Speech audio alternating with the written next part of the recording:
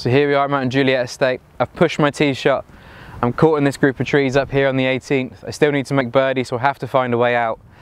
There's a small line here through the trees. I can try and chase a long iron through. I'm going to have to make sure my setup is correct. I'm going to have to put the ball back in my stance. I'm going to have to make sure my weight is leaning into the slope for this particular shot. The ball has to come out very low through this gap in the branch and then try and land short of the green, bounce and chase up towards this flag position from here. So to hit this shot here, through the trees, under the branches and then up onto the green, I have to make sure the setup is crucial. So I grip down on the club, right down to almost the bottom inch here of the grip.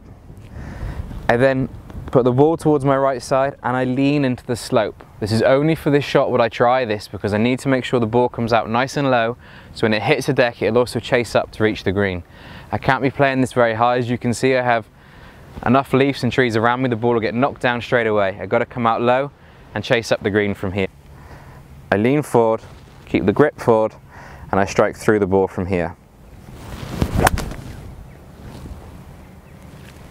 As you can see, the ball goes through the gap, chases up onto the front edge, and there we are. I have a putt now from here for my birdie to still save the round.